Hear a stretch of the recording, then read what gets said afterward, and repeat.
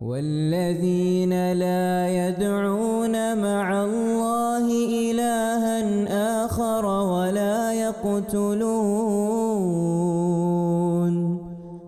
ولا يقتلون النفس التي حرم الله إلا بالحق ولا يزنون.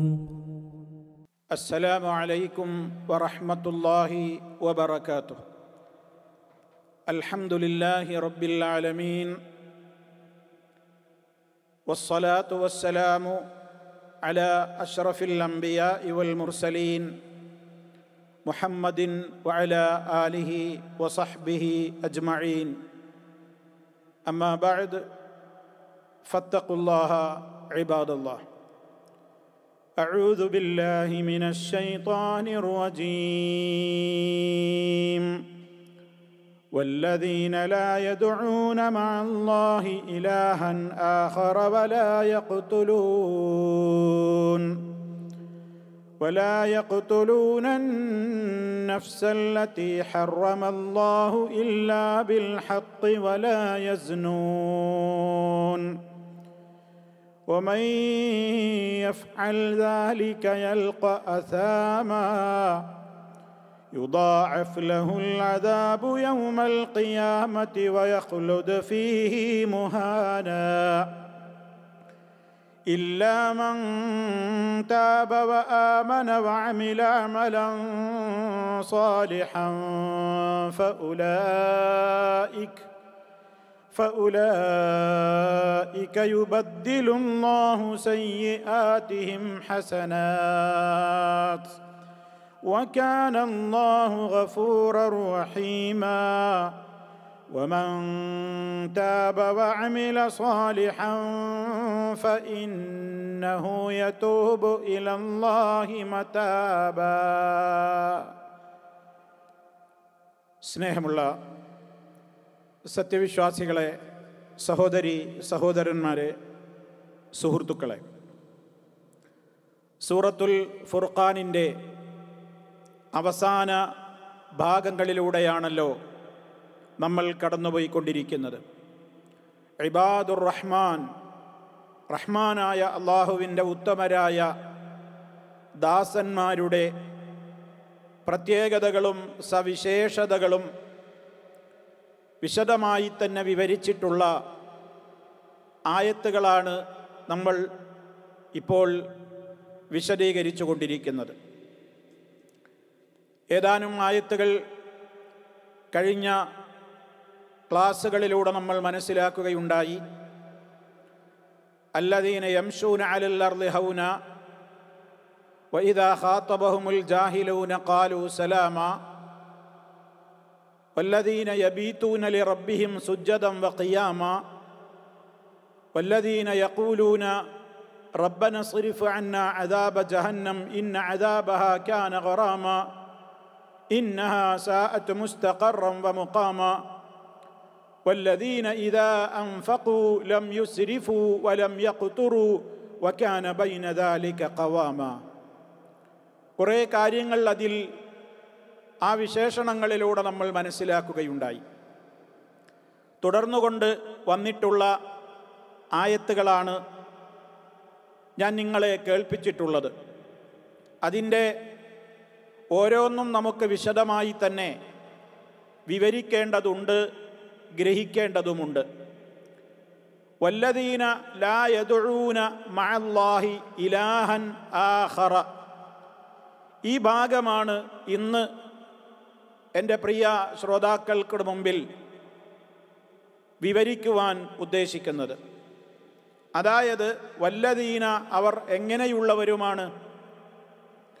ആരാണീ അവർ എന്ന് പറഞ്ഞാൽ ഇബാദുർ റഹ്മാൻ, റഹ്മാനായ അള്ളാഹുവിൻ്റെ ദാസന്മാർ, അവരുടെ ഗുണങ്ങളാണല്ലോ പറയുന്നത്. വല്ലദീന ലാ യദ്ഊന മഅല്ലാഹി ഇലാഹൻ ആഖറ, അള്ളാഹുവിനോട് കൂടെ വേറെ ഒരു ആരാധ്യനെയും വിളിച്ചു പ്രാർത്ഥിക്കാത്തവരുമാകുന്നു. ഇതാണ് അതിൻ്റെ നേർക്കുനേരെയുള്ള അർത്ഥം. വല്ലദീന, അവർ എങ്ങനെയുള്ളവരുമാണ്? ലാ യദ്ഊന, അവർ വിളിച്ച് പ്രാർത്ഥിക്കാത്തവരാണ്. ദഅ വിളിച്ചു. ഇവിടെ ദുആ എന്നുള്ളത് കൊണ്ട് ഉദ്ദേശിക്കപ്പെടുന്നത് സാങ്കേതികമായ അതിൻ്റെ അർത്ഥത്തിൽ തന്നെയാണ്. ദഅ യദുഉ എന്നുള്ളതിന് ഭാഷയിൽ പല അർത്ഥങ്ങളുമുണ്ട്. ഇസ്ലാമികമായ മാർഗത്തിലേക്കുള്ള പ്രബോധനത്തിന് ദഅവത്ത് എന്നു പറയും. മൂസാ നബി അലൈഹി സ്വലാത്തു വസ്സലാം തൻ്റെ ജനതയെ തൗഹീദിലേക്ക് ക്ഷണിച്ചതിനെ സംബന്ധിച്ച് പറയുന്നിടത്ത് അദ്ദേഹം പറഞ്ഞത് റബ്ബി ഇന്നി ദഅഉതു ഖൗമി ലൈലൻ വനഹാറ എന്നാണ്. എൻ്റെ രക്ഷിതാവേ, ദഅഉതു ഖൗമി, ഞാൻ എൻ്റെ ജനതയെ വിളിച്ചു. ലൈലൻ വനഹാറ, രാവും പകലുമൊക്കെ വിളിച്ചു എന്ന് പറഞ്ഞാൽ അള്ളാഹുവിൻ്റെ മാർഗത്തിലേക്ക് അവരെ ദഅവത്ത് നടത്തി, അവരെ ക്ഷണിച്ചു, പ്രബോധനം ചെയ്തു എന്നുള്ളതാണ് അവിടെ ഉദ്ദേശിക്കുന്നത്. നമുക്കൊരാളിൽ നിന്ന് ഒരു ക്ഷണമുണ്ടായാൽ അതിനും ദഅവത്ത് എന്ന് പറയും. വിവാഹത്തിനുള്ള ക്ഷണം, അതുപോലെ തന്നെ മറ്റേതെങ്കിലും കാര്യങ്ങൾക്ക് വേണ്ടിയുള്ള വിളി, ക്ഷണം, അതിനൊക്കെ അത് പ്രയോഗിക്കും. ഇവിടെ ആ നിലക്കുള്ള പ്രയോഗമല്ല, മറിച്ച് സാങ്കേതികമായി തന്നെ നമ്മളൊക്കെ ദുആ എന്ന് പറയുമ്പോൾ ഉദ്ദേശിക്കപ്പെടുന്ന ദുആ ഇരക്കുക അല്ലെങ്കിൽ പ്രാർത്ഥിക്കുക എന്നൊക്കെ പറയുമ്പോൾ ഉദ്ദേശിക്കപ്പെടുന്ന ആ അർത്ഥത്തിൽ തന്നെയാണ്. വല്ലദീന, അവർ എങ്ങനെയുള്ളവരുമാണ്, ലാ യദുഊന, അവർ വിളിച്ചു പ്രാർത്ഥിക്കാത്തവരാണ്. അവർ വിളിച്ച് പ്രാർത്ഥിക്കാത്തവരാണ്. വിളിക്കാത്തവരാണെന്ന് പറഞ്ഞാൽ വിളിച്ചു പ്രാർത്ഥിക്കാത്തവരുമാണ്. മഅല്ലാഹ്, അള്ളാഹുവിൻ്റെ കൂടെ, ഇലാഹൻ ആഖറ, വേറെ ഒരു ആരാധ്യനെയും, വേറെ ഒരു ഇലാഹിനെയും അവർ വിളിച്ച് പ്രാർത്ഥിക്കാത്തവരുമാകുന്നു. ഈ ഭാഗമാണ് സഹോദരങ്ങളെ നമുക്കൊന്ന് മനസ്സിലാക്കുവാനുള്ളത്. എന്താണിവിടെ അല്ലാഹു സുബ്ഹാനഹു വ തആല പറയുന്നതിൻ്റെ പൊരുൾ എന്താണ്? അല്ലാഹു ലാ ഇലാഹ ഇല്ലാ ഹുവ, അല്ലാഹു അവനെ പരിചയപ്പെടുത്തിയിട്ടുള്ളത് അവൻ മാത്രമാണ് ആരാധ്യൻ എന്നുള്ളതാണ്. അതാണല്ലോ ലാ ഇലാഹ ഇല്ലല്ലാഹ്, അല്ലാഹു ഒഴികെ ഒരു ഇലാഹുമില്ല, ഒരു ആരാധ്യനും ഇല്ല.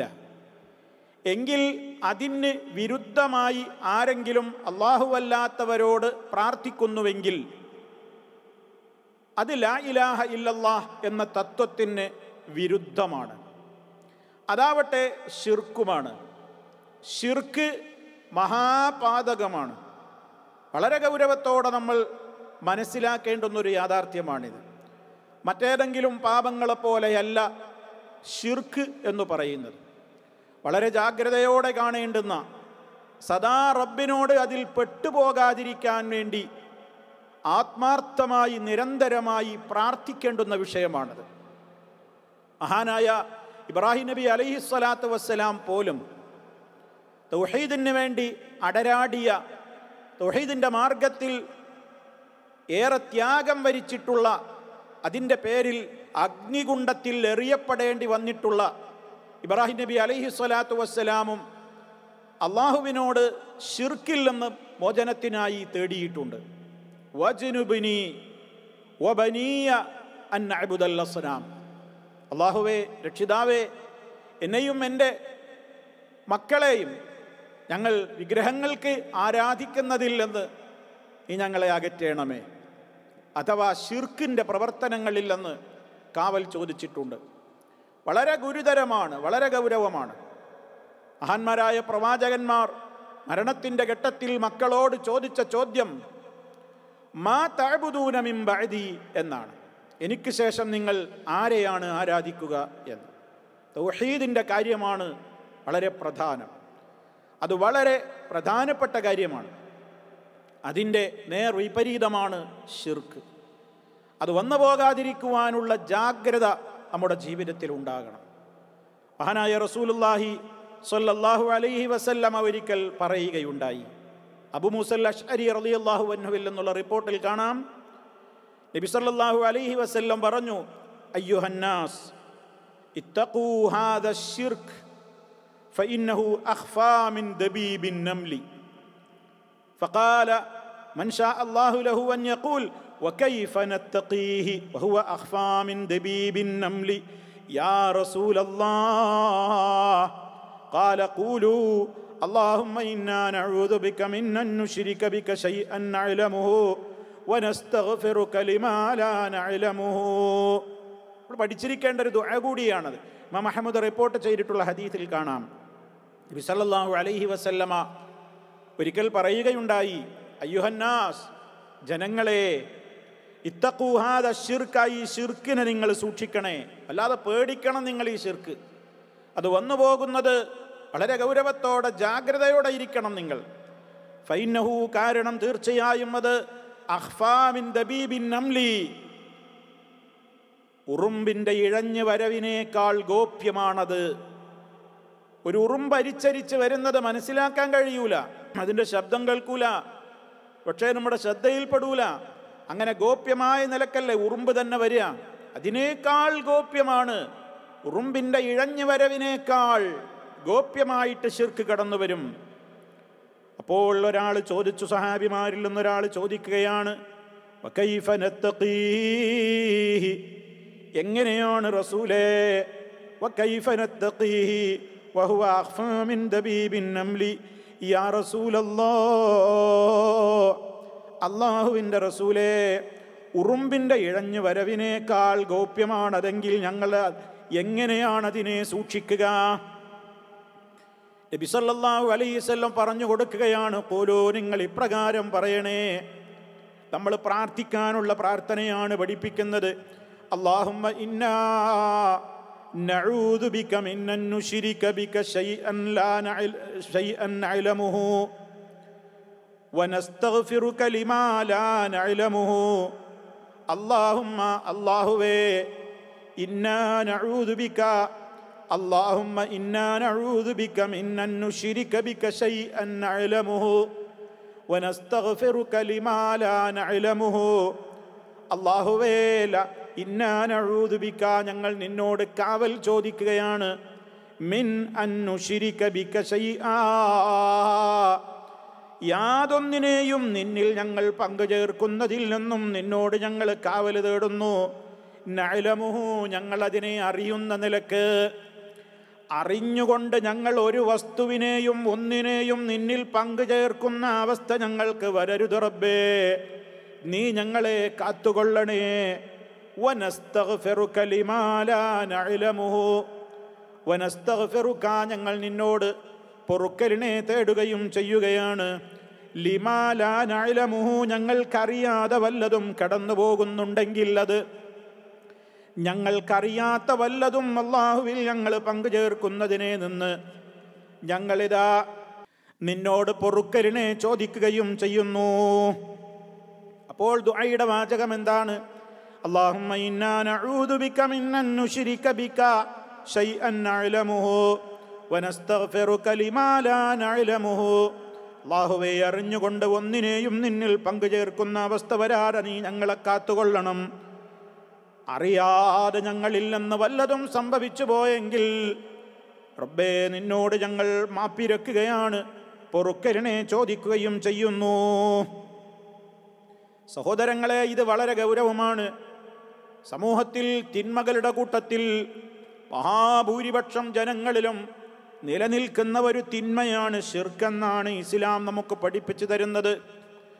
ഭൂരിപക്ഷ ജനതയും അല്ലാഹുവിൽ വിശ്വസിക്കുന്നുണ്ടെങ്കിലും അല്ലാഹുവിൽ വിശ്വസിക്കുന്നതോടൊപ്പം തന്നെ അവന് മാത്രമുള്ള ഗുണങ്ങളെയും വിശേഷണങ്ങളെയും മറ്റു പലരിലേക്കും ചാർത്തിക്കൊടുത്തുകൊണ്ടും മറ്റു പലരിലും ആരോപിച്ചുകൊണ്ടും അവർ അല്ലാഹുവിൽ ശിർക്ക് വെച്ചുകൊണ്ടാണ് അവർ വിശ്വസിക്കുന്നത്.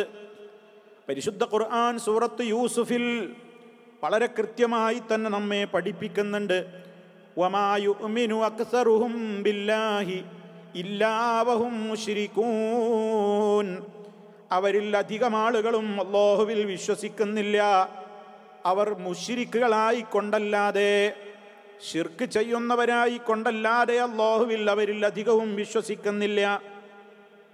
നമ്മൾ മനസ്സിലാക്കണം, ഒരിക്കലതാ മഹാനായ ഇബ്നു മസ്ഊദ് റളിയല്ലാഹു തആല അൻഹു പറയുകയാണ്, ഞാൻ ചോദിച്ചു അല്ലാഹുവിൻ്റെ റസൂലിനോട്, യാ റസൂലല്ലാഹ്, അല്ലാഹുവിൻ്റെ റസൂലേ, അയ്യു ദംബി അഅ്ളം, പാപങ്ങളിൽ ഏറ്റവും വലിയ പാപമേതാണ്, വൻ പാപമേതാണ്? ഇവിടുന്ന് പറഞ്ഞു അൻതദുഅലില്ലാഹി നിദ്ദൻ വഹുവ ഖലഖക, നിന്നെ സൃഷ്ടിച്ചവനാണല്ലോ റബ്ബ്. ആ റബ്ബിനെ നീ സമന്മാരെ സങ്കല്പിച്ചുകൊണ്ട്, അള്ളാഹുവിൻ്റെ പേരിൽ നീ സമന്മാരെ സങ്കല്പിച്ചുകൊണ്ട് നീ അവൻ്റെ സമന്മാരെ നിശ്ചയിക്കലാണ്. അതുപോലെ തന്നെ അല്ലാഹുവല്ലാത്തവരോട് ആ നിലക്കുള്ള കാര്യങ്ങൾ കൃത്യമായി തന്നെ റബ്ബിൻ്റെ മാത്രമുള്ള ഗുണങ്ങളെയും വിശേഷണങ്ങളെയും അവരിൽ സങ്കല്പിച്ചുകൊണ്ട് സൃഷ്ടിച്ചവനായ റബ്ബ് ഏകനായ റബ്ബാണെന്ന് അറിഞ്ഞുകൊണ്ട് തന്നെ ആ സൃഷ്ടാവിൻ്റെ മാത്രമുള്ള ഗുണങ്ങളും വിശേഷണങ്ങളുമുണ്ട്. ആ ഗുണങ്ങളും വിശേഷണങ്ങളുമൊക്കെ മറ്റുള്ളവരിലേക്കും ചേർത്തിപ്പറഞ്ഞ് അവരോടും ആ നിലക്കുള്ള കാര്യങ്ങൾക്ക് വേണ്ടി തേടുകയും ചോദിക്കുകയും സഹായം അഭ്യർത്ഥിക്കുകയും ഒക്കെ ചെയ്തുകൊണ്ട് റബ്ബിന് സമന്മാരെ സങ്കല്പിക്കലാണ്. അതാണ് ശിർക്ക് എന്ന് പറയുന്ന മഹാപാതകം. അള്ളാഹുവാണ് സൃഷ്ടാവ് എന്നറിയുന്ന ഒരാൾ അവന് മാത്രം പ്രത്യേകമായിട്ടുള്ള അധികാരങ്ങളിലോ അവകാശങ്ങളിലോ വിശിഷ്ട ഗുണങ്ങളിലോ മറ്റാരെങ്കിലും അവനോട് സമമായി കൽപ്പിച്ച് അവരോട് പ്രാർത്ഥന നടത്തുമ്പോൾ അത് ഏറ്റവും കടുത്ത ശിർക്കായി മാറുന്നു. വളരെ ഗൗരവത്തോടെ നമ്മൾ മനസ്സിലാക്കേണ്ട വിഷയമാണിത്. സഹോദരങ്ങളെ, നബി സല്ലല്ലാഹു അലൈഹി വസല്ലമ ഇത് നമുക്ക് വിവരിച്ചു തന്നതിൻ്റെ ഉദ്ദേശം എന്താണ്? പല പണ്ഡിതന്മാരും പറഞ്ഞതായി നമുക്ക് കാണാൻ സാധിക്കും. ഹുവ അൻ യജഅല ലില്ലാഹി നിദ്ദൻ യദ്ഉഹു കമാ യദ്ഉ അല്ലാഹ്, അല്ലാഹുവിനോട് തേടുന്നത് പോലെ ഈ നിലക്കുള്ള ആളുകളോടും പ്രാർത്ഥിക്കുകയാണ്, തേടുകയാണ്. അള്ളാഹുവിനെ ഭയപ്പെടും പോലെ ഇവരെയും ഭയപ്പെടുകയാണ്. റബ്ബിനെ കുറിച്ചുള്ള പ്രതീക്ഷ വെച്ച് പുലർത്തുന്നത് പോലെ ഇവരെക്കുറിച്ചും പ്രതീക്ഷ വെച്ച് പുലർത്തുകയാണ്. റബ്ബിനെ സ്നേഹിക്കുന്നത് പോലെ അല്ലെങ്കിൽ അതിനേക്കാൾ അപ്പുറമായി കൊണ്ട് ഇവരെയും സ്നേഹിക്കുകയാണ്. അതല്ലെങ്കിൽ ഇബാദത്തിൻ്റെ ഏതെല്ലാം ഇനങ്ങളുണ്ടോ അതിൽ നിന്ന് ഏതെങ്കിലും ഒന്ന് മറ്റുള്ളവരിലേക്കും തിരിച്ചുവിടുമ്പോൾ റബ്ബിനെ അതാ സമന്മാരെ സങ്കല്പിക്കലായി മാറുകയാണ്. അതുകൊണ്ട് കടുത്ത തെറ്റാണത് എന്ന് ഗൗരവത്തോടെ നമ്മൾ പഠിച്ചു വെക്കേണ്ടുന്ന വിഷയമാണ്. സഹോദരന്മാരെ, ആയത്തിലിപ്പോൾ എന്താണ് പറഞ്ഞത്? അല്ലദീന ലാ യദുഊന മഅല്ലാഹി ഇലാഹൻ ആഖറ, അല്ലാഹുവിൻ്റെ കൂടെ മറ്റു ഇലാഹിനെ വിളിച്ചു പ്രാർത്ഥിക്കാത്തവരുമാണവർ എന്നല്ലേ? സ്വാഭാവികമായും അപ്പോൾ ഉണ്ടാകുന്ന ഒരു സംശയമുണ്ട്. ആ സംശയം നമ്മൾ തീർക്കണം. അതെന്താ? ആയത്തിൽ പറഞ്ഞത് ഇലാഹൻ ആഖറ എന്നല്ലേ? മറ്റൊരു ഇലാഹിനോട് അള്ളാഹുവിൻ്റെ പുറമേ മറ്റൊരു ഇലാഹിനോട് പ്രാർത്ഥിക്കാത്തവരെന്നല്ലേ? ഇവിടെ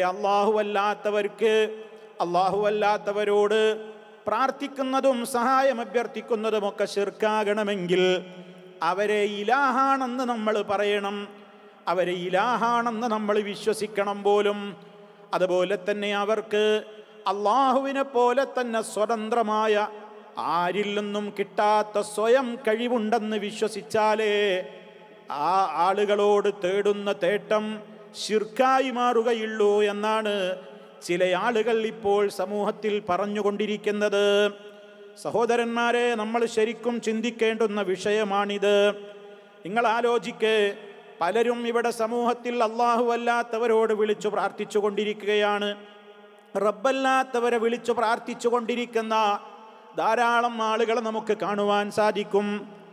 അള്ളാഹുവിനോട് തേടുന്നത് പോലെ അവർ സൃഷ്ടികളോടും തേടുകയാണ്. നമുക്കറിയാമല്ലോ, നമ്മുടെയൊക്കെ നാടുകളിൽ ശൈഖുമാരോട്, മരണപ്പെട്ടുപോയ മഹാത്മാക്കളോട്, അതുപോലെ തന്നെ നബി സല്ലല്ലാഹു അലൈഹി വസല്ലമയോട്, അതുപോലെ തന്നെ ഔലിയാക്കളെന്ന് വിളിക്കപ്പെടുന്നവരോട്, ബീവിമാരെന്ന് വിളിക്കപ്പെടുന്നവരോട്, അങ്ങനെയുള്ള ആളുകളോടൊക്കെ ആളുകൾ ഇന്ന് പ്രാർത്ഥിച്ചു കൊണ്ടിരിക്കുന്നുണ്ട്. അവരെ വിളിച്ചുകൊണ്ട് സന്മാർഗത്തിലാക്കണേ ഞങ്ങളെ എന്ന് പറയുന്നുണ്ട്. ഞങ്ങൾക്ക് സ്വർഗം തരണേ എന്ന് പറയുന്നുണ്ട്. നരകത്തിയിൽ നിന്ന് ഞങ്ങളെ രക്ഷിക്കണേ എന്ന് പറയുന്നുണ്ട്. രോഗം ഞങ്ങൾക്ക് ശമിപ്പിച്ച് തരണമേ, ശിഫ നൽകണമേ എന്ന് പറയുന്നുണ്ട്. ഞങ്ങളുടെ പ്രതിസന്ധികളിലും ഞങ്ങളുടെ പ്രയാസങ്ങളിലും ഞങ്ങൾക്ക് നിങ്ങൾ തുണയേകണേ എന്നവരെ വിളിച്ചുകൊണ്ട് പറയുന്നുണ്ട്.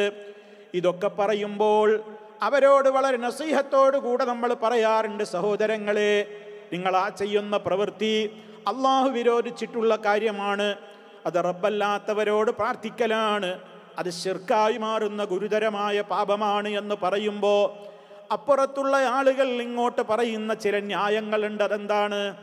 അങ്ങനെ നമ്മൾ അല്ലാഹു അല്ലാത്തവരോട് വിളിച്ച് സഹായം അഭ്യർത്ഥിക്കുമ്പോൾ ഞങ്ങളുടെ ആ വിളിയും സഹായത്തേട്ടവുമൊന്നും ശിർക്കാവുകയില്ല. കാരണം ഞങ്ങൾ അവരെക്കുറിച്ച് ഇലാഹാണെന്ന് വിശ്വസിക്കുന്നില്ല, അള്ളാഹുവിൻ്റെ സൃഷ്ടികളാണെന്നേ വിശ്വസിക്കുന്നുള്ളൂ. അവർക്ക് സ്വന്തമായി കഴിവുണ്ടെന്ന് ഞങ്ങൾ വിശ്വസിക്കുന്നില്ല. അവരുടെ കഴിവുകൾ മുഴുവനും അള്ളാഹു കൊടുത്തിട്ടുള്ള കഴിവുകളാണെന്നാണ് ഞങ്ങൾ വിശ്വസിക്കുന്നത്. അപ്പോൾ സ്വയം പര്യാപ്തത അള്ളാഹുവിൽ മാത്രമാണ് ഞങ്ങൾ വിശ്വസിക്കുന്നത്. അള്ളാഹുവിനോട് കൂടെ മറ്റുള്ളവരോട് ഞങ്ങൾ വിളിച്ച് സഹായം അഭ്യർത്ഥിക്കുന്നതും തേടുന്നതും പ്രാർത്ഥിക്കുന്നതുമൊന്നും അവർക്ക് സ്വയം പര്യാപ്തതയുണ്ടെന്ന നിലക്കല്ല. അവരൊക്കെ അള്ളാഹുവിൻ്റെ അടിമകളാണ്, അവരുടെ കഴിവുകൾ മുഴുവനും അള്ളാഹു കൊടുത്തതാണ് എന്ന നിലക്കേ ഞങ്ങൾ പ്രാർത്ഥിക്കുന്നുള്ളൂ, തേടുന്നുള്ളൂ എന്നാണ് പറയാറുള്ളത്. എങ്കിൽ സഹോദരന്മാരെ, ആ വാദം നിലനിൽക്കാവുന്ന വാദമല്ല, അത് നിലനിൽക്കുന്ന വാദമല്ല. കാരണം ഇസ്ലാമിൻ്റെ പ്രമാണങ്ങൾ ആ വാദത്തിന് വിരുദ്ധമാണ്. നോക്കൂ നിങ്ങൾ, ഞാൻ ഈ പറഞ്ഞ വാദം ഇവർ ഏത് കാലഘട്ടത്തിലും അവരുടെ അടിസ്ഥാനപരമായ കാര്യമായി കൊണ്ട് പഠിപ്പിക്കുന്നതാണ്. ഇക്കാണുന്ന പുസ്തകം നോക്കൂ, ഇസ്തിഗാസ എന്ന പേരിലുള്ള ഒരു പുസ്തകമാണ്. ഇസ്തിഗാസ എന്ന് പറയുന്ന ഈ പേരിട്ടിരിക്കുന്നത് ഇത് അല്ലാഹുവല്ലാത്ത മരിച്ചുപോയ മഹാത്മാക്കളെ വിളിച്ചു പ്രാർത്ഥിക്കുന്നത് ശിർക്കല്ല എന്ന് സ്ഥാപിക്കാൻ എഴുതിയ പുസ്തകമാണ്. ആ പുസ്തകത്തിൽ ഒരു സഖാഫിയാണ് ആ പുസ്തകം എഴുതിയിട്ടുള്ളത്. അദ്ദേഹം അതിൻ്റെ 10ാമത്തെ പേജിൽ പറയുന്ന ഒരു കാര്യം ഞാൻ ചുരുക്കി പറയട്ടെ. സംക്ഷിപ്തം ഇതാണ്: ഒരു വിശേഷണം അള്ളാഹുവിൻ്റേതിന് തുല്യമാകണമെങ്കിൽ അള്ളാഹുവിൻ്റെ വിശേഷണം അപരനിൽ ആരോപിച്ചതായി പറയണമെങ്കിൽ അവ സ്വയം പര്യാപ്തതയുള്ള വിശേഷണങ്ങൾ, ഉദാഹരണം കാഴ്ച, കേൾവി ആയിരിക്കണം. അള്ളാഹുവിനെ പോലെ കാണുമെന്നോ കേൾക്കുമെന്നോ ഒരു വലിയനെ കുറിച്ച് പറയുന്നത് ശിർക്കാവുകയില്ല. കാരണം സ്വയം പര്യാപ്തത ചാർത്താതെയാണ് ഈ പ്രയോഗം. ശരിക്കും മനസ്സിലാക്കണം. അദ്ദേഹത്തിൻ്റെ വാചകമാണ് ഞാൻ വായിച്ചത്. എന്താ ഇവിടെ വിഷയമെന്നോ ശരിക്കും പഠിച്ചു മനസ്സിലാക്കിയിട്ടില്ലെങ്കിൽ അബദ്ധത്തിൽ വീണുപോകും. എന്താണിവിടെ വിഷയം? അല്ലാഹു സുബ്ഹാനഹു വ തആലാക്ക് മാത്രമുള്ള ഗുണങ്ങളും വിശേഷണങ്ങളും അത് മറ്റുള്ളവരിലും സങ്കല്പിച്ചു കൊടുക്കുകയാണിവിടെ. ഉദാഹരണം, റബ്ബ് മാത്രമാണ് എല്ലാം കേൾക്കുന്നവൻ, റബ്ബ് മാത്രമാണ് എല്ലാം കാണുന്നവൻ. അഥവാ സമീഅ്, എല്ലാം കാണുന്നു എന്ന നിലക്കുള്ള സമീഅ് അല്ലാഹുവാണ്. അതുപോലെ തന്നെ എല്ലാം കാണുന്നവൻ എന്ന അർത്ഥത്തിലുള്ള ബസീർ അവനും അല്ലാഹുവാണ്. എന്നാൽ ഔലിയാക്കന്മാരെ സംബന്ധിച്ച് റബ്ബല്ലാത്തവരെ വിളിച്ചു പ്രാർത്ഥിക്കുന്ന ആളുകൾ ആ ഔലിയാക്കളെ കുറിച്ച് വിശ്വസിക്കുന്നത് അവരും എല്ലാം കേൾക്കുമെന്നാണ്, അവരും എല്ലാം കാണുമെന്നാണ്. ആ വിശ്വാസം അവർക്കില്ല എന്ന് ആരും പറയരുത്. കാരണം ആ വിശ്വാസമില്ലെങ്കിൽ അവരുടെ പ്രവൃത്തി കേവലം വിഡ്ഢിത്തമാണ്.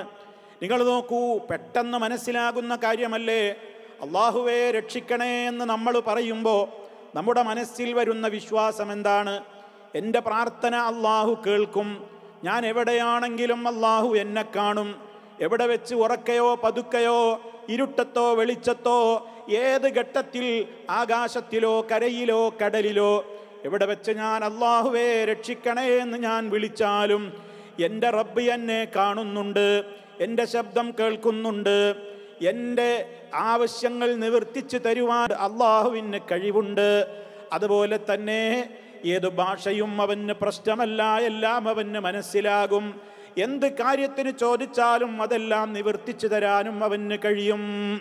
ഇങ്ങനെ ഞാൻ എവിടെയാണെങ്കിലും എന്നെ കേൾക്കും, എന്നെ കാണും, എൻ്റെ മനസ്സറിയും, എൻ്റെ കാര്യങ്ങൾ നിവർത്തിച്ചു തരാൻ കഴിയും. അതുപോലെ തന്നെ ഞാൻ ഏത് ഭാഷയിലാണ് സംസാരിച്ചാലും അതൊക്കെ മനസ്സിലാക്കുവാൻ കഴിയും. കോടിക്കണക്കിന് മനുഷ്യന്മാർ കോടാനുകോടി സ്ഥലത്ത് വെച്ച് 1000 ആവശ്യങ്ങൾക്ക് വേണ്ടി തേടിയാലും അതൊക്കെയും വേറെ വേറെ വേർതിരിച്ച് കേട്ട് ഉത്തരം ചെയ്യുവാനും കഴിയും. ഇതൊക്കെ അള്ളാഹുവിനോട് തേടുമ്പോഴുള്ള നമ്മുടെ വിശ്വാസമാണ്. ആർക്കും തർക്കമില്ലല്ലോ ഇതിൽ. അതേ അവസരത്തിൽ ഈ സ്ഥാനത്തതാ മുഹീദ്ദീൻ ശൈഖേ രക്ഷിക്കണേ, ഒരു ഉദാഹരണം പറയുകയാണ്. മുഹീദ്ദീൻ ശൈഖേ രക്ഷിക്കണേ എന്നൊരാൾ വിളിക്കുമ്പോൾ അയാളിലും ഈ വിശ്വാസങ്ങളൊക്കെ കടന്നു വരികയാണ്. ഞാൻ വിളിക്കുന്ന വിളി, ഞാൻ എവിടെ വെച്ച് വിളിച്ചാലും ശൈഖ് അവറുകൾ എന്നെ കേൾക്കും, എൻ്റെ ശബ്ദം കേൾക്കും, വിളിക്കുന്ന എന്നെ കാണും. എൻ്റേതായ ആഗ്രഹങ്ങളും അഭിലാഷങ്ങളും ഞാൻ പറയാതെ തന്നെയും എൻ്റെ മനസ്സിലുള്ള വികാരങ്ങൾ ശൈഖ് അവറുകൾ കാണും, അറിയും, മനസ്സിലാക്കും. ഞാൻ എന്തു ചോദിച്ചാലും അതൊക്കെ തരുവാനുള്ള കഴിവ് അദ്ദേഹത്തിന് അള്ളാഹു കൊടുത്തിട്ടുണ്ട്. അതിനാൽ അദ്ദേഹത്തിന് അതിന് കഴിയും. അതുപോലെ തന്നെ ഞാൻ ഏതു ഭാഷയിൽ വിളിച്ചാലും ആ വിളിയൊക്കെ ഏത് ഭാഷക്കാരനാണെങ്കിലും അതൊക്കെയും മനസ്സിലാക്കുവാൻ കഴിയും. 1000 ആളുകൾ 1000 സ്ഥലത്ത് വെച്ച് 1000 ആവശ്യങ്ങൾക്ക് വേണ്ടി തേടിയാലും അതൊക്കെയും വേർതിരിച്ച് കലമ്പലില്ലാതെ ഇടകലരാതെ അതൊന്നും കൺഫ്യൂഷൻ ഇല്ലാതെ വേറെ തന്നെ കേട്ട് ഉത്തരം ചെയ്ത് അത് നിവർത്തിച്ചു തരുവാനും ശൈഖ് അവറുകൾക്ക് സാധിക്കും. ഈ നിലക്കൊക്കെയുള്ള വിശ്വാസം ശൈഖ് അവറുകളെ സംബന്ധിച്ചും വെച്ച് പുലർത്തുന്നുണ്ട്. ശൈഖ് അവറുകളെ കുറിച്ച് മാത്രമല്ല, റബ്ബല്ലാത്ത ആരൊക്കെ വിളിച്ചു പ്രാർത്ഥിക്കുന്നുണ്ടോ, ആരെയൊക്കെ വിളിച്ചു പ്രാർത്ഥിക്കുന്നുണ്ടോ അവരെ കുറിച്ചെല്ലാം ഈ വിശ്വാസമുണ്ട്. ശരിക്കും മനസ്സിലാക്കണം, ഇത് അല്ലാഹു സുബ്ഹാനഹു വ തആലാക്ക് മാത്രമുള്ള ഗുണമാണ്, വിശേഷണങ്ങളാണ്. ഈ വിശേഷണത്തിൽ മറ്റുള്ളവരെ പങ്കുചേർത്തത് കൊണ്ടാണ് ഇവിടെ ശിർക്ക് വന്നത്. ഇതാണ് ഇവിടുത്തെ വസ്തുത. എന്നാൽ ഈ പുസ്തകത്തിൻ്റെ കർത്താവ് അവകാശപ്പെടുന്ന വിഷയം നിങ്ങൾ കേട്ടുകഴിഞ്ഞു. ഒരു വിശേഷണം, ആ വാചകം ഇനി ഒന്നുകൂടെ ശ്രദ്ധിക്ക്. ഒരു വിശേഷണം അള്ളാഹുവിൻ്റേതിന് തുല്യമാകണമെങ്കിൽ, അഥവാ അള്ളാഹു കാണും പോലെ കാണും, അല്ല കേൾക്കും പോലെ കേൾക്കും എന്നൊക്കെ പറഞ്ഞ് നമ്മൾ പറയുന്നുവെങ്കിൽ, അദ്ദേഹം പറയുന്ന വാചകം നോക്കൂ നിങ്ങൾ. ഒരു വിശേഷണം അള്ളാഹുവിൻ്റേതിന് തുല്യമാകണമെങ്കിൽ, അള്ളാഹുവിൻ്റെ വിശേഷണം അപരനിൽ ആരോപിച്ചതായി പറയണമെങ്കിൽ അവ സ്വയം പര്യാപ്തതയുള്ള വിശേഷണങ്ങളായിരിക്കണം. അഥവാ അള്ളാഹുവിനെ പോലെ കാണും, അള്ളാഹുവിനെ പോലെ കേൾക്കും എന്നൊക്കെ ഒരാളെക്കുറിച്ച് പറഞ്ഞാലൊരു തകരാറുമില്ല. അത് സ്വയം കഴിയും, സ്വയം കാണും, അല്ല കൊടുക്കാത്ത കഴിവ് കൊണ്ട് കേൾക്കും, അല്ല കൊടുക്കാത്ത കഴിവ് കൊണ്ട് കാണും, അല്ല കൊടുക്കാത്ത കഴിവ് കൊണ്ട് കഴിയും എന്നൊക്കെ വിശ്വസിച്ചാലേ അത് ശിർക്കാവുകയുള്ളൂ. അദ്ദേഹത്തിൻ്റെ അടുത്ത വരി നോക്കൂ. അള്ളാഹുവിനെ പോലെ കാണുമെന്നോ കേൾക്കുമെന്നോ ഒരു വലിയനെ കുറിച്ച് പറയുന്നത് ശിർക്കാകൂല. മുഹീദ്ദീൻ ശൈഖ് അല്ല കാണും പോലെ കാണും, അല്ല കേൾക്കും പോലെ കേൾക്കും. അജ്മീർ ഖാജ അല്ല കാണും പോലെ എല്ലാം കാണും, അല്ല കേൾക്കും പോലെ എല്ലാം കേൾക്കും.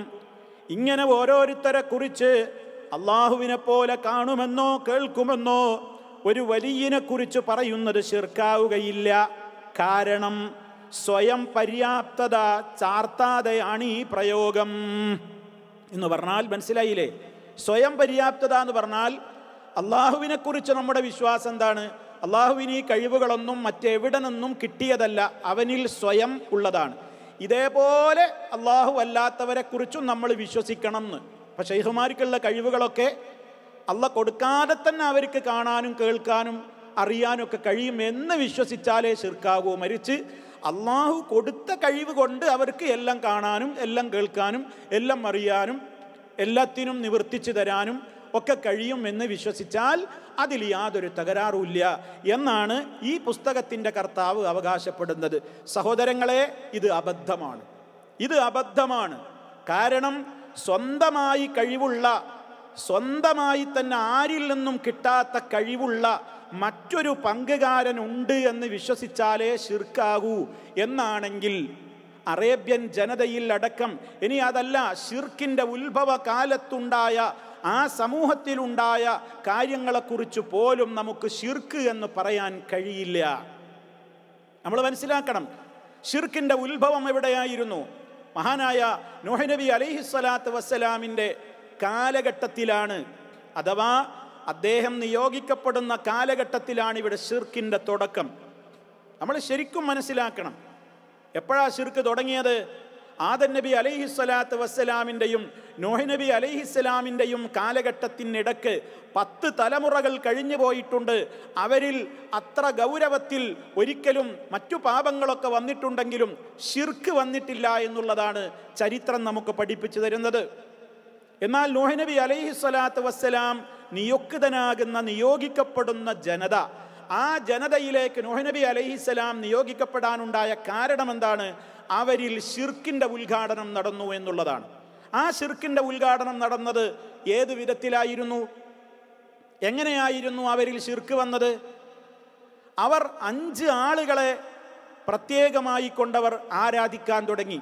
ആരാധിക്കുക എന്ന് പറഞ്ഞാൽ അവർക്ക് നേർച്ച ചെയ്യുക, അവർക്ക് മറ്റു കാര്യങ്ങൾ. ആരാധന എന്ന് പറയുമ്പോൾ അതിനൊരുപാട് കാര്യങ്ങൾ വരും. ദുആ, അതുപോലെ തന്നെ അവർക്ക് നേർച്ച നൽകുക, അവർക്ക് വേണ്ടി അറവ് നടത്തുക, ആ രൂപത്തിലുള്ള കുറേ കാര്യങ്ങൾ ഇബാദത്തിൻ്റെ ഇനങ്ങളിൽ വരും. അപ്പം ഇവർ പല പ്രവർത്തനങ്ങളും ഇവരുടെ വേണ്ടി ചെയ്തിരുന്നു, ഇബാദത്തുകൾ ചെയ്തിരുന്നു. ആ രൂപത്തിൽ അങ്ങനെയുള്ള പ്രവർത്തനങ്ങൾ ചെയ്തപ്പോൾ, അങ്ങനെയുള്ള പ്രവർത്തനങ്ങൾ ചെയ്യുന്നതിൻ്റെ മുമ്പ് അതിനൊരു സാഹചര്യം അവിടെ കഴിഞ്ഞു പോയിട്ടുണ്ട്. ഇത് ശരിക്കും മനസ്സിലാക്കണം. എങ്ങനെയാണ് സാഹചര്യങ്ങൾ കഴിഞ്ഞത്? മഹാന്മാരായ പണ്ഡിതന്മാർ അത് കൃത്യമായി തന്നെ രേഖപ്പെടുത്തിയിട്ടുണ്ട്. നമുക്ക് കാണാൻ സാധിക്കും, നൂഹ് നബി അലൈഹിസ്സലാത്തു വസ്സലാം നിയോഗിക്കപ്പെടുന്ന ജനതയിൽ 5 മഹാന്മാരായ ആളുകൾ ഉണ്ടായിരുന്നു. ഈ 5 ആളുകളുടെ പേരാണ് വിശുദ്ധ ഖുർആൻ പറഞ്ഞ വഖാലൂ ലാ തദറുന്ന ആലിഹതകും വലാ തദറുന്ന വദ്ദൻ വലാ സുവാഅൻ വലാ യഗൂസ വയഊഖ വനസ്റാ. നൂഹ് നബി അലൈഹിസ്സലാം ജനങ്ങൾക്കിടയിലേക്ക് വന്ന് ലാ ഇലാഹ ഇല്ലല്ലാഹ് എന്ന് പ്രബോധനം നടത്തിയപ്പോൾ ആ നാട്ടിലെ പ്രമാണിമാര് ആ നാട്ടിലുള്ള ജനതയോട് പറഞ്ഞ വാചകമാണിത്. എന്ത്? അവർ പറഞ്ഞു, വഖാലു, അവർ പറഞ്ഞു, ലാ തദറുന്ന ആലിഹതകും, നിങ്ങൾ നിങ്ങളുടെ ഈ ആരാധ്യന്മാരെയൊന്നും വിട്ടുകളയരുതേ, ഉപേക്ഷിക്കരുതേ. നൂഹിൻ്റെ ഈ വർത്താനം കേട്ടിട്ട് നിങ്ങൾ ഇവരെയൊന്നും ഉപേക്ഷിക്കരുത്. ആരെയൊക്കെ പ്രത്യേകിച്ചു പറഞ്ഞു കൊടുത്തു? വലാ തദറുന്ന, നിങ്ങൾ ഉപേക്ഷിച്ച് കളയരുതേ. വദ്ദൻ, വദ്ദിനെയോ, വലാ സുവാഅൻ, സുവാഇനെയോ, വലാ യഗൂസ, യഗൂസിനെയോ, വയഊഖ, യഊഖിനെയോ, വനസ്റാ, നസ്റിനെയോ. വലാ യഗൂസ വയഊഖ വനസ്റാ. ഈ 5 ആളുകളെയും വിട്ടുകളയരുത്. ഈ 5 ആളുകൾക്ക് ഇവർ ഇബാദത്ത് കൊടുക്കാനുണ്ടായ കാരണം എന്താണ്? മനസ്സിലാക്കണം. ഇമാം ബുഖാരി റിപ്പോർട്ട് ചെയ്ത ഹദീസിൽ കാണാം, അനിബ്നു അബ്ബാസ് റളിയല്ലാഹു അൻഹുമാ, മഹാനായ അബ്ദുല്ലാഹി ഇബ്നു അബ്ബാസ് റളിയല്ലാഹു അൻഹുമയിൽ നിന്നുള്ള റിപ്പോർട്ട്, ഹാദിഹി അസ്മാഉ റിജാലിൻ സാലിഹീന മിൻ ഖൗമി നൂഹിൻ. ഈ 5 ആളുകൾ ആരാണ്? നൂഹ് നബി അലൈഹിസ്സലാത്തു വസ്സലാമിൻ്റെ ജനതയിൽപ്പെട്ട സ്വാലിഹീങ്ങളായ ആളുകളുടെ നാമങ്ങളാണ് ഈ പേരൊക്കെ, ഈ നാമങ്ങളൊക്കെ. എന്ത്? വദ്, സുവാഴ്, യഗൂസ്, യഊഖ്, നസ്ർ. ഇതൊക്കെ നൂഹ് നബിയുടെ ജനതയിലെ സ്വാലിഹീങ്ങളുടെ പേരാണ്. ഫലമ്മ ഹലക്കു, ഇവർ മരിച്ചപ്പോൾ, ഈ സ്വാലിഹീങ്ങൾ മരിച്ചപ്പോൾ, ഔഹ ശൈത്വാനു ഇലാ ഖൗമിഹിം, ഈ സ്വാലിഹീങ്ങൾ എന്ന് പറയുമ്പോൾ അവർ നല്ല മനുഷ്യന്മാരായിരുന്നു. അവർ മുഖേന, അഥവാ അവർ അള്ളാഹുവിനോട് പ്രാർത്ഥിച്ചാൽ ആ ജനങ്ങൾക്ക് മഴ കിട്ടിയിരുന്നു. അതുപോലെ തന്നെ ദുആക്ക് ഇജാബത്തുണ്ടായിരുന്ന, റബ്ബിനോട് അടുപ്പമുണ്ടായിരുന്ന സദ്വൃത്തരായ ആളുകളായിരുന്നു ഇവർ. അങ്ങനെ ഇവർ മരിച്ചപ്പോൾ ശൈത്താൻ ആ നാട്ടിലുള്ള ആളുകളുടെ മനസ്സിലേക്ക് ദുർബോധനം കൊടുത്തതെന്താ? അവർ ഇരിക്കുന്ന ഇരിപ്പിടങ്ങളിൽ നിങ്ങൾ ചില പ്രതിഷ്ഠകൾ ഉണ്ടാക്കുക, അവരുടേതായ രൂപങ്ങളിൽ ചില രൂപങ്ങളും പ്രതിഷ്ഠകളുമൊക്കെ നിങ്ങൾ സ്ഥാപിക്കുക, എന്നിട്ട് അവരുടെ പേര് അതിന് നൽകുക. എന്തിനാ അത്? ആരാധിക്കാനും വിളിച്ചു പ്രാർത്ഥിക്കാനും ഒന്നുമല്ല. അവരെ കാണുമ്പോൾ അവരുടെ ജീവിത രീതിയും അവരുടെ പ്രവർത്തനങ്ങളുമൊക്കെ ഓർത്ത് അതുപോലെ നമുക്കും ആവേശം കിട്ടാൻ വേണ്ടിയിട്ട് ആ പ്രതിമകളിൽ നിന്ന്, വിഗ്രഹങ്ങളിൽ നിന്നൊക്കെ അതിനെ ആരാധിക്കാനല്ല അത് ആദ്യം ഉണ്ടാക്കിയത്. അതൊക്കെ അങ്ങനെ കാണുമ്പോൾ അവരെക്കുറിച്ചുള്ളൊരു ഓർമ്മ ഉണ്ടാകും. ആ ഓർമ്മ ഉണ്ടാകുമ്പോൾ അവരൊക്കെ ജീവിച്ച അതേ രൂപത്തിൽ ജീവിക്കുവാൻ വേണ്ടി അങ്ങനത്തെ ഒരു നല്ല ഉദ്ദേശം എന്ന പേരിൽ ഒരു ദുരുദ്ദേശം മനുഷ്യ മനസ്സുകളിൽ ചെകുത്താൻ കുത്തിവെച്ചു. അങ്ങനെ ജനങ്ങൾ അങ്ങനെ ചെയ്തു. ഇവർ മരിച്ചപ്പോൾ ഇവരുടെ പേരിൽ, അവർ ഇരുന്നിരുന്ന ഇരിപ്പിടങ്ങളിൽ അവരുടെ പേരിൽ പ്രതിഷ്ഠകൾ ഉണ്ടാക്കി. അങ്ങനെ അവർ ചെയ്തു. അങ്ങനെ ആ കാലഘട്ടത്തിൽ ഇവർക്ക് ആരാധനയൊന്നും ജനങ്ങൾ നൽകിയില്ല. ഫലം തുഅബദ്, ആരാധിക്കപ്പെട്ടില്ല. എന്നാൽ ആ തലമുറ അങ്ങ് നശിച്ചുപോയി. അടുത്ത തലമുറ വന്നു. ഹത്താ ഇദാ ഹലക ഉലൈക വനുസിഖൽ ഇൽമു ഉബിദത്, അഥവാ ആ തലമുറ അങ്ങ് നശിച്ചുപോയി. പിന്നീട് ഇവരെ എന്തിനാണ് ഈ പ്രതിമ ഉണ്ടാക്കിയത് എന്നോ എന്ത് ലക്ഷ്യത്തിലായിരുന്നുവെന്നോ എന്നുള്ള അറിവുകളെല്ലാം അങ്ങോട്ട് ദുർബലമാക്കപ്പെടുകയും അതൊക്കെ മാറിപ്പോവുകയും ചെയ്തപ്പോൾ ഉബിദത്ത്, ഇവർ പിന്നെ ആരാധിക്കപ്പെടാൻ തുടങ്ങി. മനസ്സിലാക്കണം, ആ രൂപത്തിലുള്ള ചിന്താഗതിയാണ് അവരിലേക്ക് ശൈത്താൻ കുത്തിവെച്ചത്. അവരിലേക്ക് ശൈത്താൻ കുത്തിവെച്ചു കൊടുത്തത് എന്താണ്? ഇവര് മറ്റുള്ള ആളുകളൊക്കെ ഈ സമൂഹത്തിൽ കഴിഞ്ഞു പോയിട്ട് ഒരു 5 ആളുടെ മാത്രം പ്രതിമ എന്താ ലോകത്ത് ഇങ്ങനെ തലയുയർത്തി നിൽക്കുന്നത്? അപ്പം അതുകൊണ്ട് ഇവരെയൊക്കെ ആരാധിക്കാൻ വേണ്ടിയിട്ടാണ് ഉണ്ടാക്കിയിട്ടുള്ളത് നിങ്ങളുടെ മുൻഗാമികൾ. അതുകൊണ്ട് അവരെയൊക്കെ ആരാധിച്ചോളൂ, അവരെ കൊണ്ടൊക്കെയാണ് മഴ കിട്ടുക, അതുകൊണ്ട് അവരെയൊക്കെ ആരാധിച്ചോളൂ. അങ്ങനെ ആ ജനത, പിൽക്കാല ജനത, വെറും സ്മാരകമായി കൊണ്ട് ആദ്യം സ്ഥാപിക്കപ്പെട്ടിട്ടുള്ള ഇത്തരത്തിലുള്ള ആളുകളെ പിൽക്കാല ജനത ആരാധിക്കാൻ തുടങ്ങി. അവിടെയാണ് ശിർക്കിന്റെ ഉത്ഭവം. ആ സമയത്താണ് മഹാനായ നൂഹ് നബി അലൈഹിസ്സലാം ലാ ഇലാഹ ഇല്ലല്ലാഹ് എന്ന ആദർശ പ്രബോധനവുമായി കൊണ്ട് വരേണ്ടി വന്നത്. ആ ജനതയുടെ മുമ്പിൽ വന്നുകൊണ്ട് ആദർശത്തിന്റെ കൃത്യമായ പ്രഖ്യാപനം പഠിപ്പിക്കേണ്ടി വന്നത്. അപ്പോഴാണ് ലാ ഇലാഹ ഇല്ലല്ലാഹ് എന്ന് പറയുന്നത് ഈ സമൂഹത്തിന് കണ്ടുകൂടാതെയായി.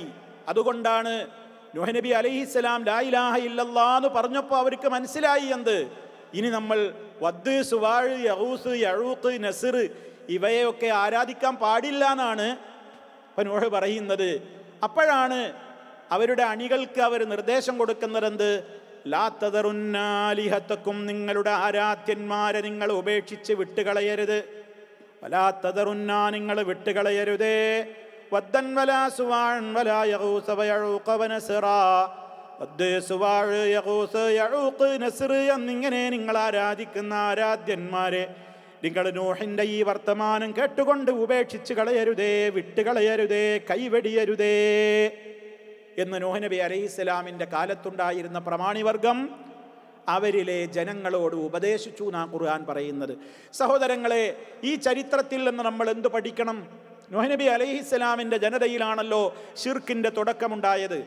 ആ 5 ആളുകളെക്കുറിച്ച് നൂഹ് നബി അലൈഹിസ്സലാം വരുന്ന കാലഘട്ടത്തിലെ ജനങ്ങൾ, ആ 5 ആളുകളാണ് വദ്, സുവാഴ്, യഗൂസ്, യഊഖ്, നസ്ർ തുടങ്ങിയവരാണ് ആകാശഭൂമികളുടെ സൃഷ്ടാവ് എന്നോ, അവരാണ് അള്ളാഹുവിനെ പോലെ സ്വന്തമായി കഴിവുള്ളവരാണെന്നോ, സ്വയം പര്യാപ്തതയുള്ളവരാണെന്നോ, അള്ളാഹു കൊടുക്കാത്ത സ്വന്തമായ നിലക്ക് തന്നെ എല്ലാം കാണാനും കേൾക്കാനും അറിയാനും ചെയ്യാനും പ്രവർത്തിക്കാനുമൊക്കെ കഴിവുള്ളവരാണ് എന്ന് അവരെക്കുറിച്ച് ഈ ജനങ്ങൾ വിശ്വസിച്ചിട്ട് കൊണ്ടാണ് ശിർക്ക് വന്നത് എന്ന് എവിടെയെങ്കിലും രേഖയുണ്ടോ? ഒരു രേഖയും കാണാൻ കഴിയൂല. അപ്പോൾ വളരെ കൃത്യമാണത്. ഇലാഹാണ് എന്നൊരു കൂട്ടരെക്കുറിച്ച് ഞാൻ നിങ്ങളെ ഇലാഹാണെന്ന് വിശ്വസിക്കുന്നുണ്ട്, അഥവാ നിങ്ങളിൽ സ്വയം പര്യാപ്തത, ആരും തരാത്ത കഴിവ് നിങ്ങൾക്ക് സ്വതന്ത്രമായിട്ടുണ്ട് എന്നൊരാളെക്കുറിച്ച് വിശ്വസിച്ചാലേ ശിർക്ക് വരൂ എന്നാണ് പറയുന്നത്. എങ്കിൽ നൂഹ് നബിയുടെ ജനതയിൽ ശിർക്ക് വന്നിട്ടില്ല എന്ന് പറയേണ്ടി വരും. ഇത് തന്നെയല്ലേ അറേബ്യൻ മുശ്രിക്കുകളുടെയും അവസ്ഥ? നബി സല്ലല്ലാഹു അലൈഹി വസല്ലമ വരുന്ന കാലഘട്ടത്തിലുണ്ടായിരുന്ന ജനത ലാ ഇലാഹ ഇല്ലല്ലാഹ് എന്ന് അറേബ്യൻ മുശ്രിക്കുകളോട് നബി സല്ലല്ലാഹു അലൈഹി വസല്ലമ പറഞ്ഞു. അത് പറഞ്ഞത് എന്തുകൊണ്ടാ? അവിടെയുണ്ടായിരുന്ന അബൂജഹിൽ അടക്കമുണ്ടായിരുന്ന മുശ്രിക്കുകൾ അവർ ആരാധിച്ചിരുന്ന ലാത്ത, ഉസ്സ, മനാത്ത, ഹുബില്, അതുപോലെ തന്നെ ഇബ്രാഹിം,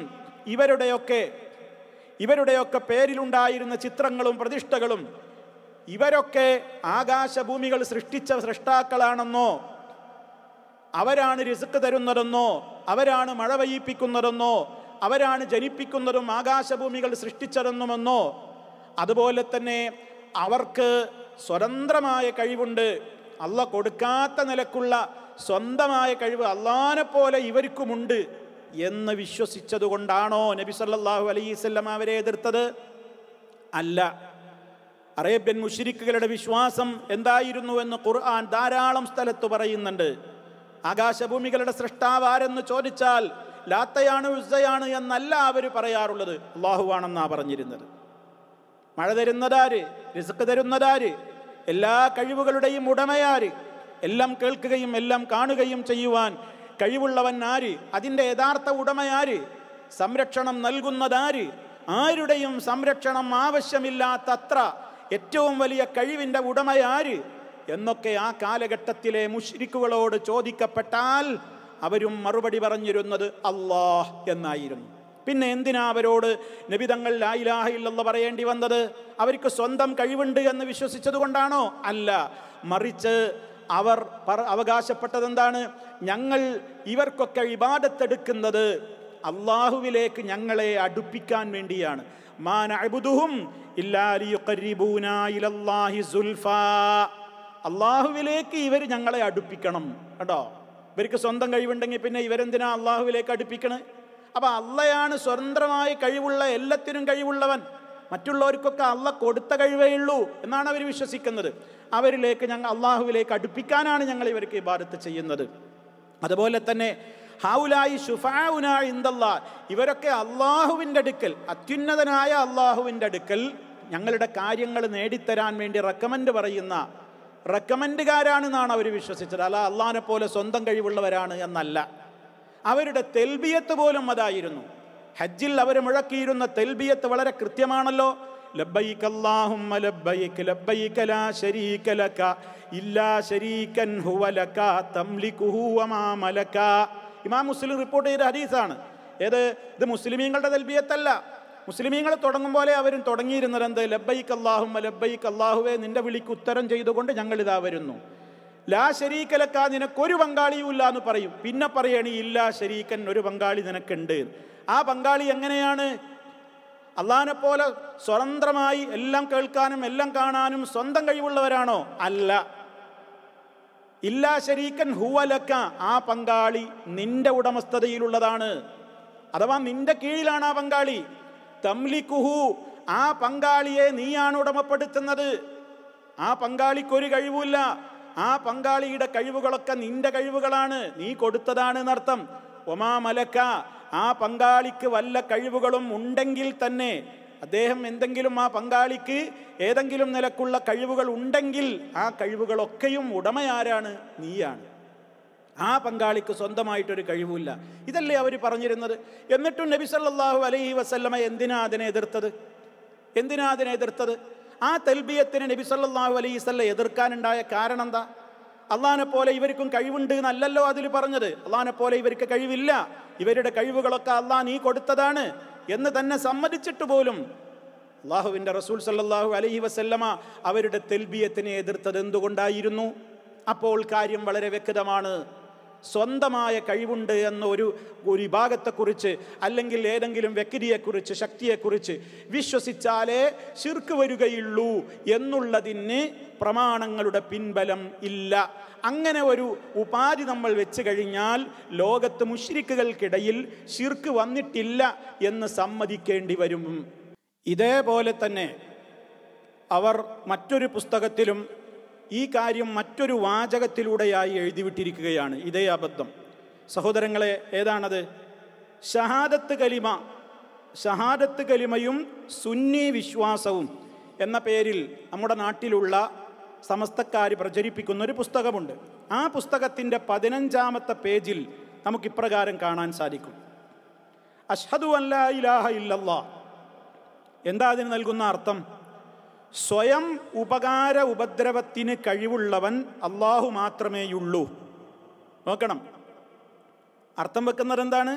സ്വയം ഉപകാര ഉപദ്രവത്തിന് കഴിവുള്ളവൻ അള്ളാഹു മാത്രമേയുള്ളൂ എന്ന് ഞാൻ സാക്ഷ്യം വഹിക്കുന്നു എന്നാണിതിൻ്റെ അർത്ഥം. ഇത് വെച്ചു നോക്കുമ്പോൾ, കേട്ടോളൂ, അദ്ദേഹത്തിൻ്റെ വരികളാണ്, എത്ര അപകടമാണ്. ഇത് വെച്ചു നോക്കുമ്പോൾ അല്ലാഹുവല്ലാത്ത ആരുടെ മുമ്പിലും, ശരിക്ക് ശ്രദ്ധിക്കുക, ഇത് വെച്ചു നോക്കുമ്പോൾ അല്ലാഹുവല്ലാത്ത ആരുടെ മുമ്പിലും ഏത് ഗോഷ്ഠി കാണിച്ചാലും, എത്ര താഴ്മ പ്രകടിപ്പിച്ചാലും അത് അവർക്ക് ആരാധിക്കലാവുകയില്ല. സഹോദരന്മാരെ, എന്താണിപ്പോൾ ഇവിടെ പറഞ്ഞത്? ആ പുസ്തകത്തിലെ വരി ഞാൻ ഒന്നുകൂടെ വായിക്കാം. ഷഹാദത്ത് കലിമയും സുന്നി വിശ്വാസവും എന്ന പുസ്തകത്തിൻ്റെ 15-ാമത്തെ പേജിലാണ് എഴുതുന്നത്. അഷ്ഹദു അല്ലാ ഇലാഹ ഇല്ലല്ലാഹ് എന്ന് പറഞ്ഞാൽ അതിൻ്റെ അർത്ഥം പറയണത്, ഞാൻ നേരത്തെ വിശദീകരിച്ച വിശദീകരണം മനസ്സിൽ വെച്ചുകൊണ്ട് നിങ്ങൾ ഈ അപകടം മനസ്സിലാക്കണം. എന്താ ഇയാൾ എഴുതുന്നത്? സ്വയം ഉപകാര ഉപദ്രവത്തിന് കഴിവുള്ളവൻ. കണ്ടോ? അപ്പം സ്വന്തമായിട്ട് ഉപകാരം ചെയ്യുക, അള്ളാഹ് കൊടുത്ത കഴിവൊന്നുമല്ല, സ്വന്തമായി ഉപകാരം, സ്വന്തമായി ഉപദ്രവം. അപ്പം സ്വയം ഉപകാര ഉപദ്രവത്തിന് കഴിവുള്ളവൻ അള്ളാഹു മാത്രമേയുള്ളൂ എന്ന് ഞാൻ സാക്ഷ്യം വഹിക്കുന്നു എന്നാണ് ഇതിൻ്റെ അർത്ഥം. ഏതിൻ്റെ? അശ്ഹദു അല്ലാ ഇലാഹ ഇല്ലല്ലാഹ് എന്ന് പറഞ്ഞു. അത് അപ്പോൾ ഒരാളാണ് പറഞ്ഞു കഴിഞ്ഞാൽ ആ നിലക്കൊരാൾ വിശ്വസിച്ചാൽ ഇത് വെച്ചു നോക്കുമ്പോൾ അള്ളാഹു അല്ലാത്ത ആരുടെ മുമ്പിലും ഏത് ഗോഷ്ഠി കാണിച്ചാലും എത്ര താഴ്മ പ്രകടിപ്പിച്ചാലും അത് അവർക്ക് ആരാധിക്കലാവുകയില്ല. അപ്പം നമ്മൾ ആരുടെ മുമ്പ് പോയിട്ട് ഇനി എത്ര തലകുത്തി മറിഞ്ഞാലും റുക്കൂഴ് ചെയ്താലും സുജൂദ് ചെയ്താലും എന്ത് തന്നെ ചെയ്താലും അവരുടെ മുമ്പിൽ വളരെ കൈകൂപ്പി നിന്ന് വിനയപ്രകടനം നടത്തിയാലും എന്തെന്നെ ആയിരുന്നാലും അതൊന്നും ശിർക്കാവൂല. എപ്പോഴേ ശിർക്കാവുള്ളൂ? ഞാൻ ഇങ്ങനെ ഈ വണങ്ങപ്പെടുന്ന വ്യക്തി ഉണ്ടല്ലോ, ഈ വണങ്ങപ്പെടുന്ന വ്യക്തിയെ ശക്തിയെക്കുറിച്ച് ഞാൻ എന്ത് വിശ്വസിക്കണം? അള്ളാഹിനെ പോലെ സ്വന്തം കഴിവുള്ള ആളാണ്, സ്വന്തമായി ഉപകാരവും ഉപദ്രവമൊക്കെ ചെയ്യാൻ കഴിവുള്ള ആളാണെന്ന് ഞാൻ വിശ്വസിക്കണം. അതല്ല അള്ളാഹ്ക്ക് മാത്രമേ അതിന് കഴിയുള്ളൂ, ഇയാൾക്കൊക്കെ അള്ളാഹ് കൊടുത്ത കഴിവേ ഇവർക്കൊക്കെയുള്ളൂ എന്നാണ് എൻ്റെ വിശ്വാസം എന്നുണ്ടെങ്കിലോ എനിക്ക് എന്തിൻ്റെ മുമ്പിലും ആരുടെ മുമ്പിലും പോയി എന്ത് ഗോഷ്ഠിയും ഏത് രൂപത്തിലുള്ള താഴ്മയും എനിക്ക് പ്രകടിപ്പിക്കാം, അതവർക്ക് ആരാധിക്കലാകൂലാന്ന്. ഇന്നാ ലില്ലാഹി വ ഇന്നാ ഇലൈഹി റാജിഊൻ. എത്ര അപകടമാണ് സഹോദരങ്ങളെ! ഇതാണ് ഇവരുടെ തൗഹീദ് എന്ന് നിങ്ങൾ മനസ്സിലാക്കണം. അപ്പം ഏതിൻ്റെ മുമ്പിൽ പോയിട്ട് എന്തും ചെയ്യാം. അപ്പം വിഗ്രഹത്തിൻ്റെ മുമ്പിലോ പ്രതിഷ്ഠയുടെ മുമ്പിലോ ആരുടെ മുമ്പിലും പോയിട്ട് എത്ര താഴ്മയും കാണിക്കുക, എന്തുമാത്രം വിശ്വസിച്ചാൽ മതി? സ്വന്തം കഴിവില്ലവർക്കൊക്കെ, അവർക്കൊക്കെ അള്ളാഹ് കൊടുത്ത കഴിവേ ഉള്ളൂ. കഴിവുകൾ മുഴുവൻ അള്ളാഹ്ക്കാണ്. അള്ളാഹ് മറ്റുള്ളതൊക്കെ ഇവരുടെതൊക്കെ കിട്ടിയതാണ്, അള്ളാഹ് കൊടുത്തതാണെന്ന് വിശ്വസിച്ചാൽ മതി അല്ലേ? അതുകൊണ്ടല്ലേ സഹോദരങ്ങളെ ക്ഷേത്രങ്ങളിൽ പോയിട്ട് മുസ്ലിം ഉമ്മമാര് തേങ്ങിക്കരയാൻ കാരണം അതല്ലേ? ഇത്തരത്തിലുള്ള നിർവചനങ്ങളും വരികളുമൊക്കെയല്ലേ അവർക്ക് പ്രോത്സാഹനമായത്. നമുക്കറിയാം നമ്മുടെ നാട്ടിൽ തന്നെ നടന്ന പല സംഭവങ്ങളും. സുബ്രഹ്മണ്യ സന്നിധിയിൽ ഒരു ക്ഷേത്രമാണ്, ഹൈന്ദവരുടെ ഒരു ക്ഷേത്രമാണ്. അവിടെ പോയിട്ട് ഒരു മുസ്ലിം സ്ത്രീ തേങ്ങിക്കരഞ്ഞ് അവിടെ പ്രസാദമർപ്പിച്ച കാര്യത്തെ സംബന്ധിച്ച് ആ കാലഘട്ടത്തിൽ പത്രം റിപ്പോർട്ട് ചെയ്തത് എന്താണെന്നറിയോ? അന്നത്തെ ഹെഡിങ് എന്താണെന്നറിയോ? സുബ്രഹ്മണ്യ സന്നിധിയിൽ നബീസുമ്മ തേങ്ങി എന്നായിരുന്നു അന്നത്തെ ഹെഡിങ്. ആലോചിച്ചു നോക്കണം. കഷ്ടതയിൽ നിന്ന് കരകയറ്റാൻ തൊഴുകൈയോടെ പ്രാർത്ഥിച്ച് ക്ഷേത്ര നടയിൽ തുലാഭാര തട്ടിൽ പൂവൻ പഴവും ഇളനീരും പ്രസാദമാക്കി കയറിയിരുന്നു നബീസുമ്മ. ഒരു തട്ടിലും മറുതട്ടിൽ പൂവൻ പഴവും ഇളനീരും ഒക്കെ പ്രസാദമാക്കിയിട്ട് തുലാഭാരം നടത്തി. ക്ഷേത്രത്തിൽ പോയി തുലാഭാരം നടത്തി. ക്ഷേത്രത്തിലായതുകൊണ്ടല്ല അത് ശിർക്കായത്.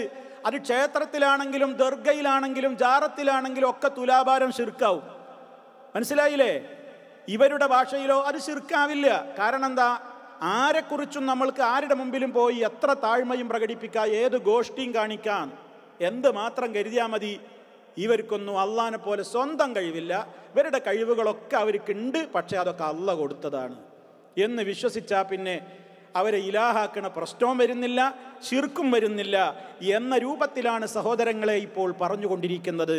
അള്ളാഹു അല്ലാത്തവരോട് അവർക്ക് അള്ളാഹുവിലുള്ള കഴിവുകൾ നമ്മൾ ചാർത്തിക്കൊടുത്താൽ തന്നെ, അള്ളാഹ് കൊടുത്ത കഴിവുകൊണ്ട് തന്നെ എല്ലാം കേൾക്കും, എല്ലാം കാണും, അവർക്ക് എവിടെ നിന്ന് വിളിച്ചാലും അവർ കാണും, കേൾക്കും, അറിയും, കഴിയും എന്നൊക്കെ നമ്മൾ വിശ്വസിച്ചാൽ അള്ളാഹുവിൻ്റെ മാത്രമുള്ള വിശേഷണങ്ങളിൽ നമ്മൾ അവരെ പങ്കു ചേർക്കുകയാണ്, സമന്മാരാക്കുകയാണ്. അള്ളാഹുവേന്ന് വിളിക്കുമ്പോൾ അതേ വിശ്വാസമാണ് ഇവരെ കുറിച്ചുള്ളത്. അത് അവരിൽ അള്ളാഹു സുബ്ഹാനഹു വ തആലയിൽ ഇവരെയൊക്കെ പങ്കു ചേർക്കലാണ്. ആ വിശ്വാസപ്രകാരമാണ് ശൈഖുമാരെ വിളിച്ചു പ്രാർത്ഥിച്ചു കൊണ്ടിരിക്കുന്നത്. മുഹീദ്ദീൻ ശൈഖിനെ വിളിച്ചു പ്രാർത്ഥിച്ചു കൊണ്ടിരിക്കുന്നു ഖുത്ബിയത്ത് എന്ന കൃതിയിലൂടെ, അതുപോലെ തന്നെ മാലപ്പാട്ടുകളിലൂടെ ഒക്കെ ധാരാളമായി ശൈഖ് അവറുകളോട് പറയുന്നുണ്ട്. യാ സയ്യിദി സനദി ഗൗസി വയാ മദദി കുൻ ലി ലഖീറൻ അലൽ അഅദാഇ ബിൽ മദദി മുജീറൽ റിളി വഖുദ് ബിയദി മദാമുദദി ഖലീഫത്തല്ലാഹി ഫീനാ മുഹിയ്യദ്ദീൻ. മുഹീദ്ദീൻ ശൈഖിനെ വിളിച്ചുകൊണ്ട് തേടുകയാണ്. യാ സയ്യിദി, എൻ്റെ നേതാവേ, എൻ്റെ അവലംബമേ, എനിക്കുള്ള ശരണമേ, എനിക്കുള്ള സഹായ കേന്ദ്രമേ, ശത്രുക്കൾക്കെതിരിൽ എന്നെ സഹായിച്ചുകൊണ്ട് അങ്ങൊന്ന് എന്നെ സഹായിക്കണേ. എൻ്റെ അഭിമാനത്തിൻ്റെ സംരക്ഷകരായവരെ, എൻ്റെ കൈ പിടിച്ചുകൊണ്ട് എന്നെ സംരക്ഷിക്കണേ. അല്ലാഹു ചെയ്യുന്ന കാര്യങ്ങളൊക്കെ ഞങ്ങളിൽ ചെയ്യാൻ വേണ്ടി അള്ളാഹുവിൻ്റെ പ്രതിനിധിയായിട്ട് ഞങ്ങളിലുള്ള മുഹീദ്ദീൻ എന്നവരെ അങ്ങ് ഞങ്ങളെ സഹായിക്കണേ എന്നാണ് വിളിച്ചു പ്രാർത്ഥിച്ചു കൊണ്ടിരിക്കുന്നത്. അവരുടെ വിശ്വാസം എന്താണ്? മുഹീദ്ദീൻ ശൈഖ് എന്നെ കാണുന്നുണ്ട്, എൻ്റെ ശബ്ദം കേൾക്കുന്നുണ്ട്, എൻ്റെ മനോവിചാരം അറിയുന്നുണ്ട്, എൻ്റെ കാര്യം സാധിപ്പിച്ചു തരും. എങ്ങനെ? ഒന്നുകിൽ നേരിട്ട് വരും, അല്ലെങ്കിൽ അള്ളാഹിനോട് പറഞ്ഞിട്ട് നേടിത്തരും. രണ്ടായാലും പ്രശ്നമല്ലേ? നേരിട്ട് വരും. ചിലപ്പോൾ മുഹീദ്ദീൻ ഷെയ്ഖിനെ എത്ര സ്ഥലത്ത് നേരിട്ട് വന്നു എന്നാണ് നമ്മുടെ നാട്ടിലുള്ള ആളുകൾ വിശ്വസിക്കുന്നത്. മുഹീദ്ദീൻ ഷെയ്ഖേ എന്ന് വിളിച്ചപ്പോഴേക്ക് പച്ച കുതിരപ്പുറത്ത് വാളും ചുഴറ്റിയിട്ട് മാനത്ത് നിന്ന് മുഹീദ്ദീൻ ഷെയ്ഖ് താഴേക്കിറങ്ങി വന്നു എന്ന് അമുസ്ലിമീങ്ങളായ ആളുകൾ വരെ കണ്ടു എന്ന് പച്ചയായി പ്രസംഗിക്കുന്ന മുസ്ലിയാക്കന്മാർ നമ്മുടെ നാട്ടിലുണ്ട്. പ്രിയമുള്ളവരെ, ആരെയും കുറ്റപ്പെടുത്താൻ പറയുന്നതല്ല, സംഗതിയുടെ ഗൗരവം അറിയാനാ പറയുന്നത്. ആലോചിച്ചു നോക്കണം, എത്ര ഗുരുതരമാണ്. ശൈഖുകൾ നേരിട്ട് ഇറങ്ങി വരികയാണ് പച്ചക്കുതിരപ്പുറത്ത് വിളിച്ചവനെ രക്ഷിക്കാൻ വേണ്ടി. നേരിട്ട് വരും. ഇവരുടെ വിശ്വാസം അതാണ്. നമ്മുടെ നാട്ടിലുള്ള ആളുകൾ വിശ്വസിക്കുന്നതാണ്. അവർ ഗ്രന്ഥങ്ങളിൽ എഴുതി വെച്ചു. എന്ത്? അന്നല്ലാഹ യുവക്കിലു ബിഖബരിൽ വലിയ മലക്കൻ. അല്ലാഹു തആല ഔലിയാക്കന്മാരുടെ ഖബറിന്റെ സമീപത്ത് ഒരു മലക്കിനെ, സ്പെഷ്യൽ മലക്കിനെ ഏർപ്പാട് ചെയ്തിട്ടുണ്ട്. എന്തിന്?